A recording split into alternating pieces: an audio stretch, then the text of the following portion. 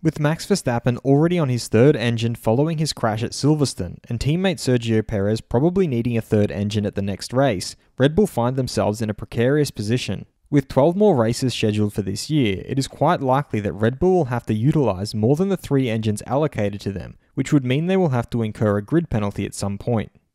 Some have suggested that Red Bull should take this grid penalty early on and get it out of the way.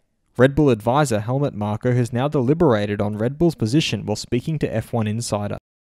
I'm your host Dillon Shelley, and first up on Formula World, will Red Bull take grid penalty for new engines at Spa? Marko revealed Red Bull's emotions following the results of the last 2 races. It's a mixture of frustration and anger, perplexity and a little despair. The last 2 races could be described as collateral damage for us. We were comfortably in the lead. Now we are not only behind in the World Championship, a chassis has been destroyed, an engine, maybe even a second. He then pointed out how likely it is that they will have to incur a grid penalty for a new power unit at some point in the future. That means we have to expect a starting place penalty at some point in the year, because under these circumstances we can no longer get along with the 3 engines. He also pointed out how Mercedes, whose drivers have been the instigators of their troubles, have benefited from it all. It is cynical that we cannot help it, and that Mercedes, whose drivers are the cause of our problems, is the big beneficiary. He then gave his views on Bottas' 5-place grid penalty for Spa. With a well-tuned Mercedes, you can make up those positions in 2 laps, because there is hardly a track on which you can overtake better than Spa.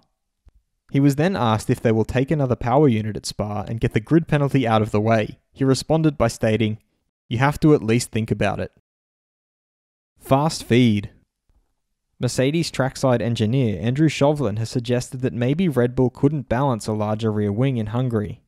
They went away from it on Saturday, and for us it seems odd that you would ever run anything other than your biggest rear wing there, he added. To be honest, we're surprised by it ourselves. I mean, it's a pleasant surprise, but we were surprised to have had that margin for pole, for instance, Chauvelin reiterated. Retired F1 driver Ralf Schumacher thinks that Red Bull's Max Verstappen could have been competing for the win in Hungary, so it's unfortunate and annoying for him. He also completely rules out that Bottas caused the crash on purpose. He is currently fighting for a drive in Formula 1 and was totally dejected himself.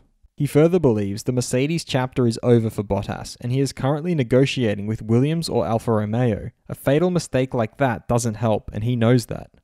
Helmut Marko pointed out that Mercedes' Lewis Hamilton was able to win in England despite the collision he caused. We accept the Commissioner's assessment. Still, you can only shake your head after hearing Hamilton's radio traffic in Hungary during his duel with Alonso.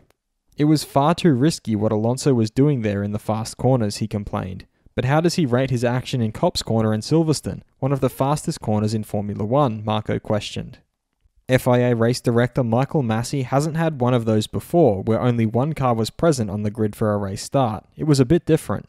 What would have happened if Lewis had pitted? Basically, once the last car was in the pit lane, the start signal would have been initiated, and then once that went off, the green light at the pit exit would have come on, and it would have been the order at the pit exit.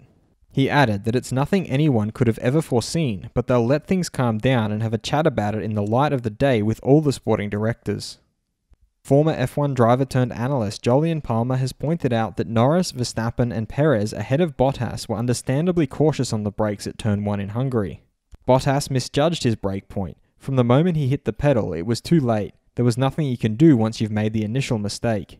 He added that getting the braking point right is down as much to guesswork as it is the feel of grip at the start. You have no reference at all for it, but it often pays to be cautious in these situations.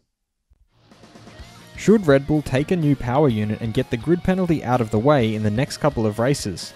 Head over to my community page to vote in the poll and let me know what you think in the comment. And if you liked this video, feel free to subscribe and check out my others for all the latest in the world of Formula 1.